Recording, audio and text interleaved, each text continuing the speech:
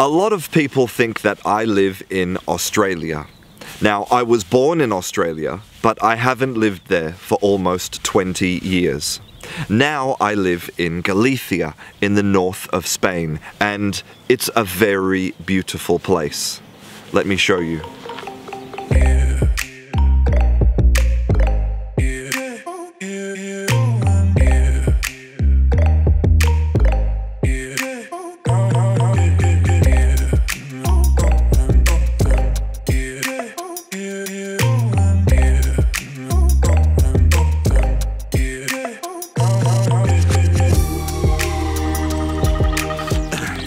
Today is Friday, so that means that we have to do something fun today.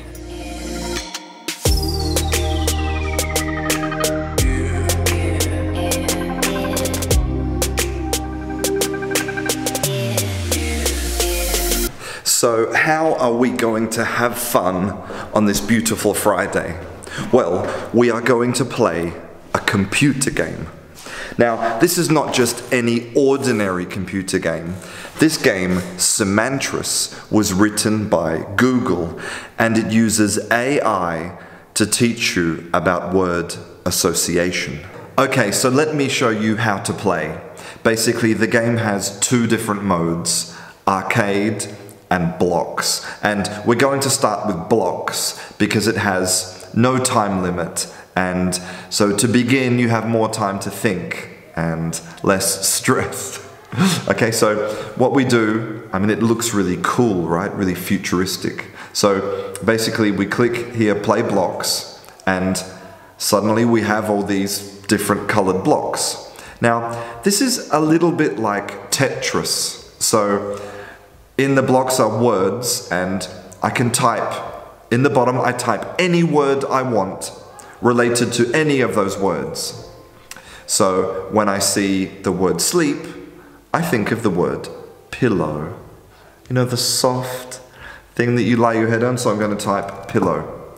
Oops, and then I press enter, and it says, now let's see if the AI, the artificial intelligence, understands which block you're talking about. It thinks I'm talking about kittens. The AI didn't do a very good job. So now the block explodes and I get 50 points. Yay! Okay, Frozen. Ooh, I'm going to think of Disney. You know the Disney film Frozen? And yes, another 50 points. Refrigerator. I think of milk. And ooh, lemonade. No, refrigerator. Yes. So basically, it's just a great way to practice your vocabulary by using word association. And because it's completely random, because this vocabulary could be about anything in the world, then it's just a great way to see if you have vocabulary to just talk about random subjects. Okay, so now let's try the other mode of this game, which is arcade.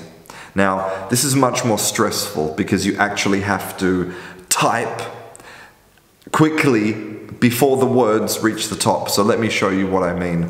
Play arcade. Here we go. Now, the objective is to move that word, that highlighted word, below the line. So when I think of hat, I think of head, my head, head.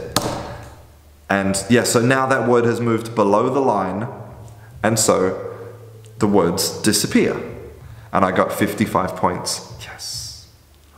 Okay, now another word will appear, and again I have to try and think of a word associated.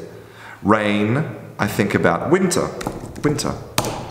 And it moved below the line, so I get points. Pasta, Italy. You have to think fast, because if the words keep going like this, and if the words get to the top, game over. Cat, dog. Yes. Paper, assignment. Yes, streak bonus, 355. Flower, garden. Oops, garden. It's also great to practice your spelling, right? Pencil, paper. Hair, I don't know, scrunchy. Scrunchy are those, you know, those elastic things that girls put in their hair? Snow, Eskimo. Yes. Cooking, kitchen. And all the words disappeared. So what happens is you have to try and type the words as fast as possible before they reach the top, because if the words reach the top, it's game over. And you can see, again, it's all completely random. This vocabulary could be about anything. It's a great way to practice conversation, because conversation can be about anything. The words are nearly at the top, nearly at the top, near the top, near the top. Oh, game over. The second way we can have fun today is by playing with an app on our smartphones called Gweek. Weird name, I know.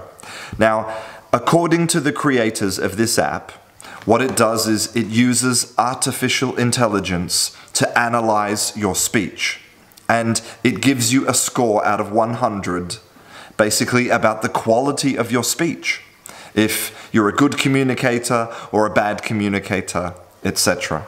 Now, I have my doubts about this, but, you know, it's a fun little thing to play with and see if your score is 10 or 95. So it's really simple. So here we have this big start button, and what you have to do is you have to speak about a subject for a minimum of 60 seconds and a maximum of 2 minutes. Okay, it says, talk about anything, a news topic that you have an opinion on, or your hobby or your favorite pastime. It says, imagine you're talking to a friend or a family member. I want to hear the real you, no script reading. I'll let you know when your score and feedback are ready. Your first goal is to score 95 3 times to complete level 1. So it's like a game. You move from level 1 to level 3, okay? So, I'm going to talk about something random. I'm going to talk about ladybirds, because she's like, ladybird. Okay, here we go. This is completely unplanned, by the way. Okay. I think that ladybirds are fantastic little garden creatures. They are so attractive. The little red and black backs, and they're so shiny. And everybody loves ladybirds, right? Because they're like insects that they have a good reputation in the insect world. Like everybody hates cockroaches and everybody hates spiders, but ladybirds, who doesn't like ladybirds? They're very small. I don't know anything about like where they live or what they eat.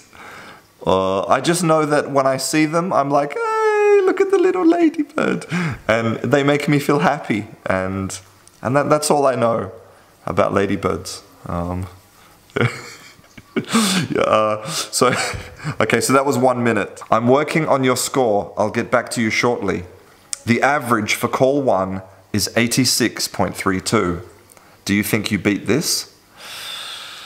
I don't know. I hope so, because kind of my job is to speak about things. Although I don't think I did a very good job with the ladybird. Okay, so it says that my Gweek score is ready. And I got 64.48. That's terrible. Great to hear from you. Well done for working on your communication. But I heard many filler sounds like and ah, stretched or repeated words. Were you trying to say too much in one go or rushing yourself?